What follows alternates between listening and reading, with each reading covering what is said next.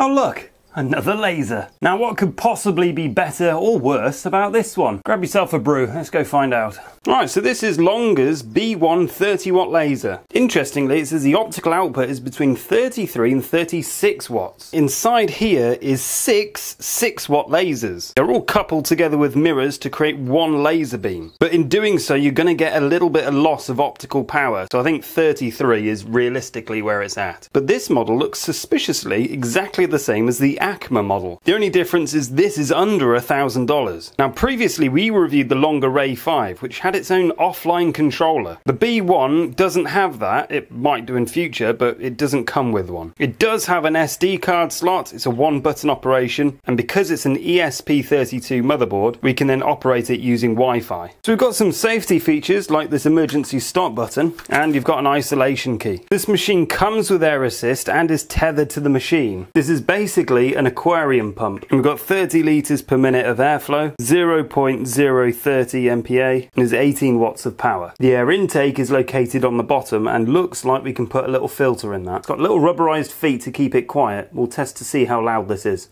So Longer are making some bold claims about this machine. Now previously with the ACMA model we cut 40mm acrylic. Longer says that their machine can do 50mm, so we'll test that. It also says it's happy to cut 25mm wood and that this machine moves at 36,000mm per minute. To put that into perspective, the X-Tool D1, which is a far more expensive model, does it at 24,000mm per minute. Now this machine's also got a very impressive cutting bed size at 440 by 450mm.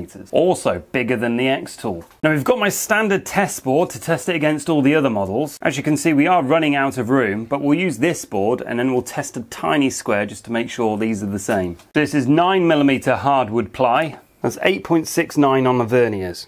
But I've also got some other materials to test that some of you will find very interesting. So we've gone on Laser Tools on Lightburn and created this cut test file, going from 200 to 600mm per minute and from 60 to 100% power. Now ironically, I'm going to be using the X-Tool Honeycomb from my D1, despite the fact it doesn't fit my D1. That's because X-Tool didn't supply me with the aftermarket standoffs that you need for it. And not only, the Longer model has plenty of room, but the feet have adjustable heights. On the side of the laser we've got this tiny little drop down gauge, a little locking pin here that we'll have to undo, drop the laser and then re-tighten up. And you see that it's very small, and this is, flip that back up, and then we'll turn it on and home the laser. Homing, as you can see, is quite slow. Right, let's give it a test then. So we're showing about 72 decibels.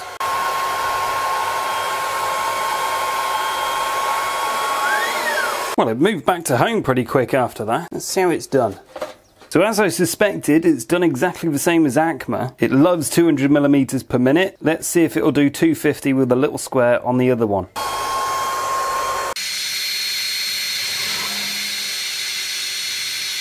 Alright, let's see how that turned out. Ooh. Yep, 250mm per minute is cutting beautifully. This is a 20mm square on the design with a 0 kerf width, and it's come out at 19.71 by 19.78, very square. So now we're going to test 25mm Paulownia wood. And for the very best cut, I've set it to 2000mm per minute. We'll see how many passes it takes to cut.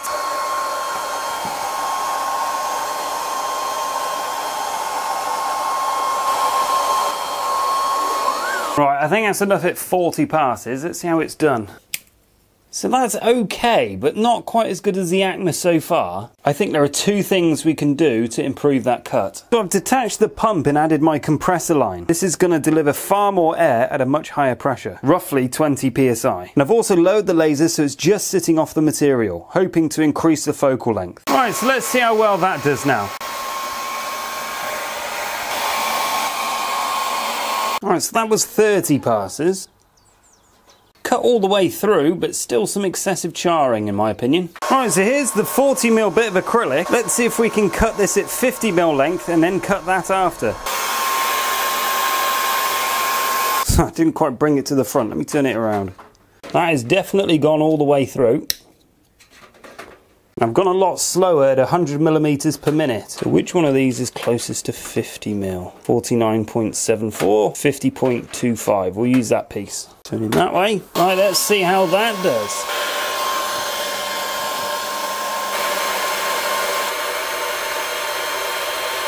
Right, let's see. Wow. Oh my days, that is a really clean cut. So they weren't joking, and that is very precise. Compare that to this ACMA bit. You can see we've got some waving on the ACMA bit. That's as good as anything. So someone said previously, why would this be useful? Surely using a router or a bandsaw would be much quicker. Well, I would agree, but the thing is if you want to do really fine details, then that's where a laser comes in. Being less than 0.5 millimeter, you can get some precision on the go. That was a lot of passes though, that was 22 passes. So in the last video, I made this using a D1. Let me just show you in the sun a minute. So look at the precision on that, and that glossy finish is done using resin. So one of my faithful long-term subscribers actually said in the comment section, Josh, I miss the days when you actually made stuff rather than reviewing these lasers. And I get it, I get where you're coming from. In the meantime, why don't I meet you halfway on this one? Let's build a table, and we'll do a bit of blacksmithing, shall we? So to create something half decent in a very short amount of time, I've employed AI for assistance. The AI came up with this design, and then I've amended it using some magic on Lightburn. If you're interested in this, I'll definitely do a full tutorial on how to do something like this yourself. This took me 15 minutes to create, and according to Lightburn, only 19 minutes to cut. So let's get a little bit of wood and see what we can do. Right, I'm using a larger sheet of plywood. Instead of using the honeycomb, I'm just putting down a few washers to give me a bit of space off the table. Slip this under the machine. This is the massive benefit of these adjustable feet. I've got one back foot that's on the sheet and 3 that are off. So I can basically lower these down to the thickness of the board. Looks fairly good. Okay, I think we're ready to make the first cut.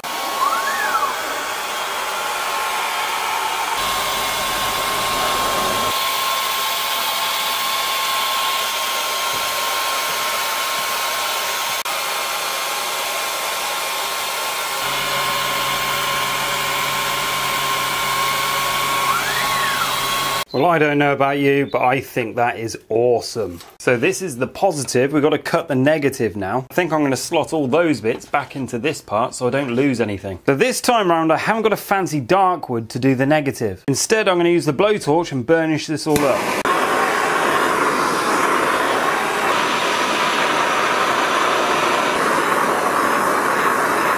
There we go, that's nice and even. All right, let's cut this out.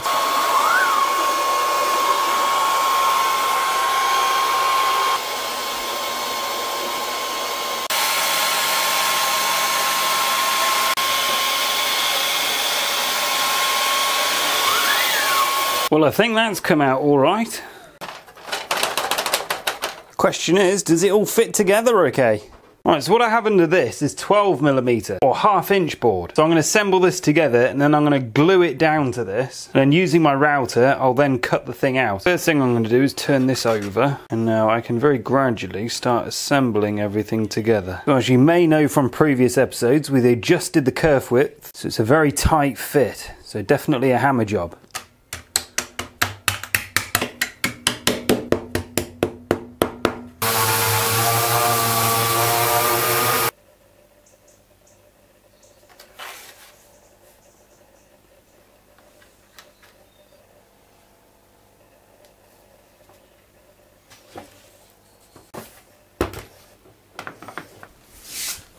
Right then, let's forge those legs.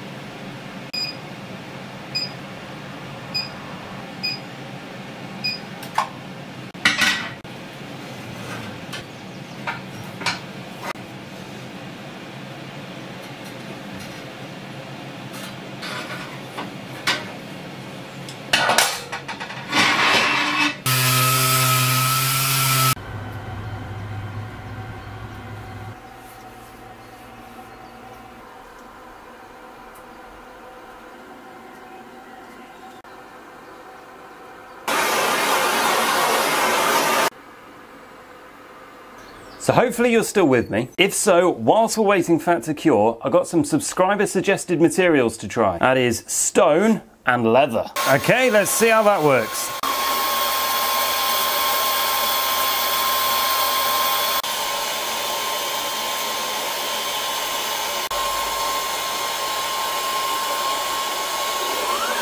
All right. It's got a lot of loose debris on it. If I brush that off a minute. God, do you know what? I am amazed at how deep that's etched into there. Now it's come out of these little funny lines there. That's because I used an offset fill, which means that the laser head kind of spirals around rather than going side to side. So I think I should have done the side to side more because I didn't realise it would cut in that deep. So that was using 1,500 millimeters per minute, 100% power. Do you know what? I'm going to test this again and put an inscription on the back, I think.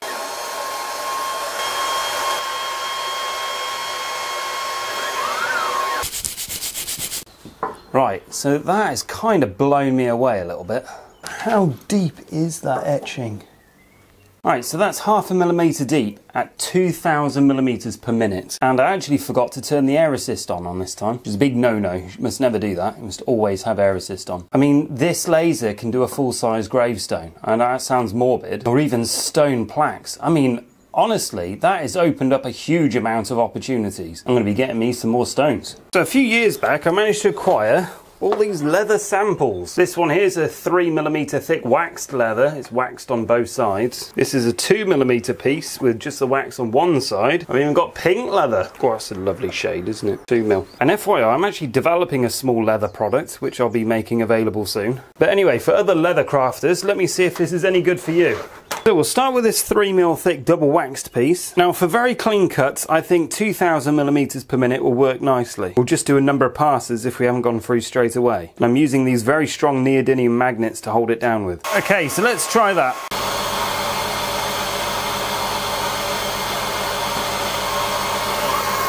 Right, this was me messing it up. That was 4 passes. That was 3 passes. I tried 4 as a guesstimate and then I saw that it dropped on the 3rd. So let's get that out and have a look. There we are, not bad at all, I don't think. Let's try a little engraving just here. And how about we do it at its fastest speed, 36,000 millimeters per minute, 100% power. So although that worked really well, I can honestly say that was definitely not going that fast. There are definitely settings for acceleration, which might be quite low. I'll need to experiment on that a bit further. Because although at some point it might be going 36,000 millimeters per minute, the braking and accelerating is what's going to slow it down. Right, let's try this 2 mil light leather with this nice dark tanning on it.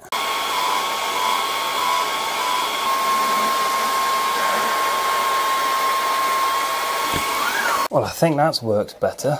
Yeah, very nice. So that was 20,000 millimeters per minute and 3 passes at 2,000 millimeters per minute to cut. And that took exactly 1 minute and 2 seconds to do. If you'd like to get one of these, you can win this one for a £5. All these machines that I receive, I've been raffling them off. So far, Ken Stone won the Anycubic Cobra Neo. We also raised £272 for the Samaritans Trust. And also Jeff Peacock, who won the 20-watt Longer A5. And that also raised £936 for the Turkey Disaster Appeal. Now this time, I'm going to be fully honest, I'm not doing it for charity. What I'm trying to do is recuperate my expenses so I can give you guys a genuine review. For £5, this could be yours. But also, I've pestered Longer for some discounts for this in the description. Right, let's check on that table. Right then, moment of truth.